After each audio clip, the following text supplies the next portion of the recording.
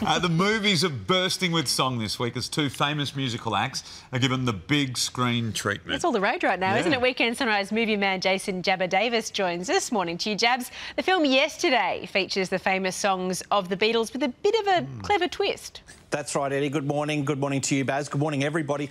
It occurs in a parallel dimension where the Beatles, Coca-Cola and cigarettes don't exist. And it comes to us from Richard Curtis, who's the celebrated screenwriter behind Bridget Jones' Diary, Four Weddings and a Funeral, and Slumdog Millionaire's director Danny Boyle. It stars Jack. He's a struggling musician. He works in a warehouse and is played by EastEnders star Hamish Patel in his first major film role. His best friend Ellie is played by Lily James. Cinderella encourages him not to give up on his dream of being a star. One night a bus wipes him out on his bicycle, and when he wakes up, nobody in the world has heard of the Beatles or any of their songs, and he's able to pass off their compositions as his own, attracting the attention of Mr. Ed Sheeran, who asks Jack to support him on his European tour. Let's take a look at Yesterday. When I find myself in times of trouble, Mother Mary comes. I'm just listening to Jack's new song. Oh, yeah! What's this one called? Leave It Be. Let it be. Well, rock on, Jack. Word has got out about a new pop phenomenon. We need you to come to LA. I'm offering you money and fame. Hello, Mr. Sheeran. Love your work, man. Especially the rapping. Oh, really? No, only kidding.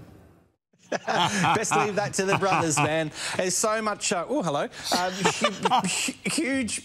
Huge promise in the premise of this film. I mean, imagine what a kooky story. Guy wakes up, no one's ever heard of the Beatles. He's able to deliver their songs from his fingertips to his piano and his guitar. He struggles to remember the lyrics but manages to recall them all. Great premise. Unfortunately, it's gone through that big Hollywood machine and the stories, unfortunately, become a little bit generic. So in the trailer there and those moments, there are some really funny moments, but we had very high expectations. Instead, we got lightweight feels. 3 stars for Yesterday.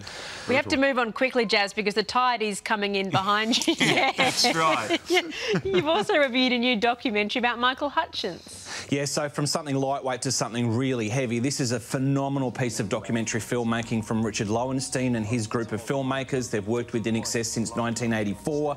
He started this project back in 2010 when he first interviewed Bono, and over the subsequent 9 years has edited a 90-minute piece that looks at the entire history of Michael Hutchence and the band In Excess, including their 72,000-strong performance at Wembley Arena, and the impact that is, uncannily enough, another bicycle accident had on Michael, as Helena Christensen explains. We were riding home on our bikes. This insane taxi driver got out of his car and punched him. And right from the get-go, Michael was kind of different. I just felt this incredible, overwhelming sense of sadness. This is not the Michael that I know.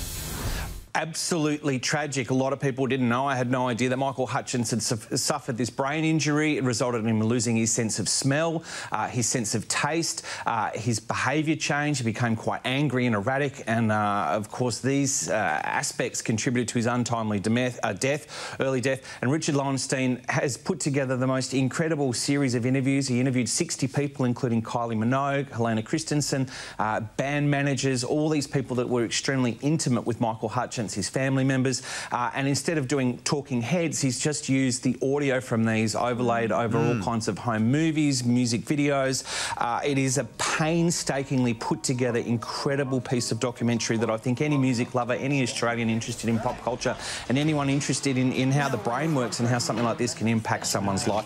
4 stars, an absolute must-see doco for Mystify, Michael Hutchence. A couple of great music films. That one's out Thursday. And, of course, Spider-Man is out tomorrow. Very rare to have a film out on a Monday, but kicking off some of the school holidays with Spider-Man tomorrow, Far From Home. I can't wait. Particularly if you don't know much about Michael Hutchence's life, that does look really, really good. Jabs, so many music movies out at the moment. I mean, producers must be looking around to see who else do we need to make the life story of. Do you think there's anyone ripe for the picking? The Rolling Stones? I mean, who's going to be the next big music biopic, do you think? Maybe a Jimmy Barnes, given the success of his spoken word tours, delving into his childhood. Maybe AC/DC, the Rolling Stones are a good pick. I mean, as you say, Rocket Man, the Elton John story, Bohemian Rhapsody with Queen. I mean, you really also need that crossover of big hits. Yesterday featuring a huge catalogue of the Beatles songs, and then In In Excess, obviously, that doco there, they have some incredible songs. So you got to go with whoever's got the big song. So I think you're right, Eddie. We'll be seeing some more. Jab, good work. You better get out of it because even the surfers are running out of the water now. The weather is changing. You haven't got long before it really comes in.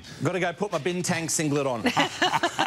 Wear it for us next time, please, would you, Jab? Thanks you. That's a great set, isn't it? I mean, look how close to the beach he gets in a suit. Nothing says Sunshine Coast like being in the water.